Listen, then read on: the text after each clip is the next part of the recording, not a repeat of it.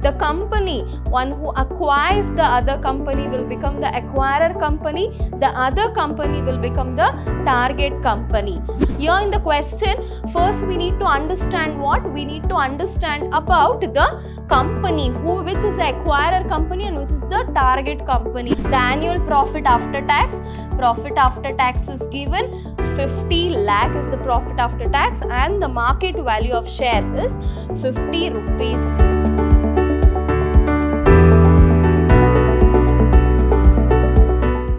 Hello everybody, I am your Divya ma'am, Assistant Professor from Department of Commerce and Management, lecturing Vidhyaashram First Grade College, MYSURU, the Temple of Excellence.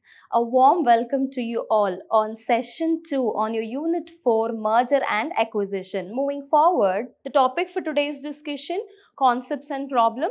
So my dear students, in the last class, we have discussed about the theoretical concepts of merger and acquisition, types of merger and acquisition, and the financial evaluation of merger and acquisition. In today's class, let us look into some practical problems. Moving forward, we need to understand one thing in our merger and acquisition, that is calculation of price to exchange ratio and calculation of exchange ratio. So first we need to understand how we need to calculate the price to earning ratio and we need to calculate the exchange ratio. In today's class, we look after the problems on our price to earning ratio. So price to earning ratio, what is the formula? Market value per share divided by EPS. So to calculate that EPS, we have another formula. Profit after tax divided by total number of shares. So the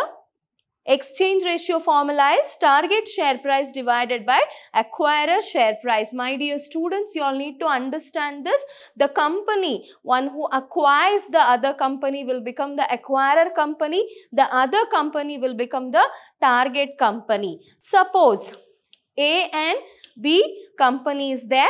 B company is being sold. It's been acquired by A company. So A company will become what? Acquirer, and B company will become what? Target company. So you need to understand these concepts first. And in this today's class, we'll be discussing the problems on price to earning ratio. So you all have to understand the formula of price to earning ratio.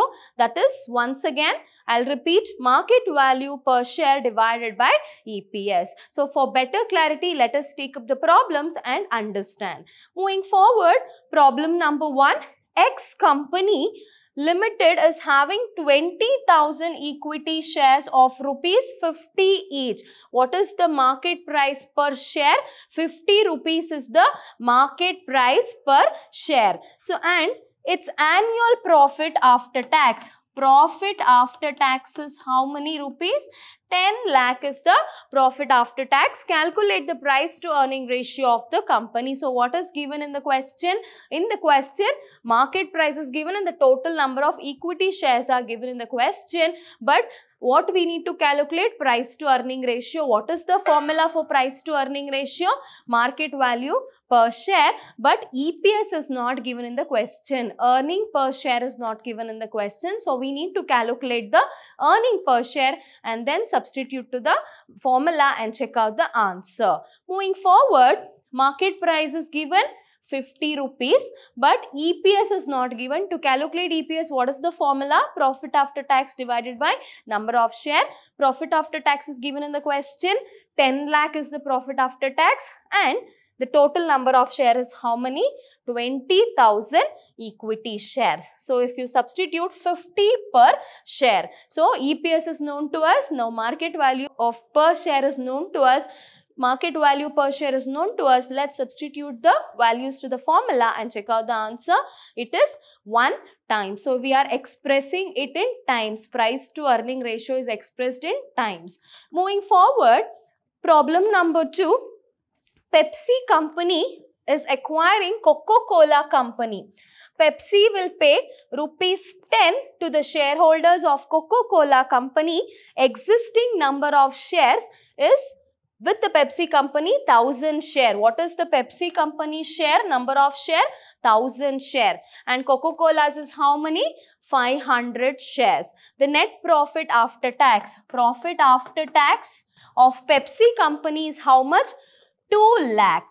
And the market value of share is 10 rupees each. Market price per share is 10 rupees each. Calculate the post-merger number of shares and the PE ratio of Pepsi company. Here in the question, first we need to understand what? We need to understand about the company, which is the acquirer company and which is the target company. Acquirer company, Pepsi company is acquiring. So Pepsi is a acquirer company and Coca-Cola is what? A target company. Pepsi company is acquiring Coca-Cola company. So now we need to calculate what? After the merger and acquisition happen, after the acquiring of Pepsi company and the Coca-Cola company. So once the acquiring happens, what is the number of shares? Total number of shares. We need to calculate that post-merger number of shares we need to calculate, and then we need to calculate price to earning ratio of Pepsi company. So let us look at that. Calculation of post-merger number of shares. Pepsi company, how many shares we have? 1000 shares. Coca-Cola, 500 share. 500 of rupees, how many? Market price per share or the value of that particular share is 10 rupees per share. So Pepsi company, 1000 is the number of shares, and the Coca-Cola company's 500 share into 10 rupees, it is 5000. So total number of shares 1000 plus 5000, 6000 is the total number of shares that have after the merger has happened. Now let us calculate the EPS. Why EPS has to be calculated? Because in the question we need to calculate PE ratio. To calculate PE ratio, what is required? In order to calculate that, market value per share is known to us. What is market value? 10 rupees is the market price per share. But we doesn't know EPS. In order to calculate the EPS, what is the formula? Profit after tax divided by total number of shares. What is profit after tax? 2 lakh. And what is the number of share? We are only calculating Pepsi companies. What we are calculating? Pepsi companies PE ratio. So we need to consider only Pepsi company's number of shares. What is the Pepsi company's number of shares? That we have is 1000 shares. So 1000 profit after tax divided by 1000, it is 200. So price to earning ratio, we are substituting the values as per the formula. The answer we got is 0.05 times. So for the better clarity on the problem, so I'll take up one more problem and understand in a better way. Moving forward, problem 3, MYSURU Limited is going to acquire Bangalore Limited. So MYSURU company is what? MYSURU company. MYSURU Limited is a acquirer company. Bangalore is a target company. So the shareholders of Bangalore Limited issue 0.8 per share of MYSURU Limited. So while merger is happening, they are issued at how many? 0.8 per share. So the number of shares in a MYSURU Limited is how many? 2,50,000. But Bangalore Limited has how many shares? The Bangalore Limited has 1,75,000 shares.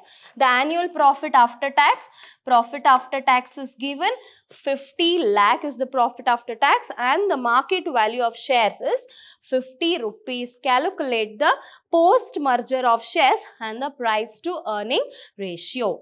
Now let us calculate the calculation of post-merger number of shares. So MYSURU Limited we have how many? 2,50,000, and the Bangalore Limited we have 1,75,000.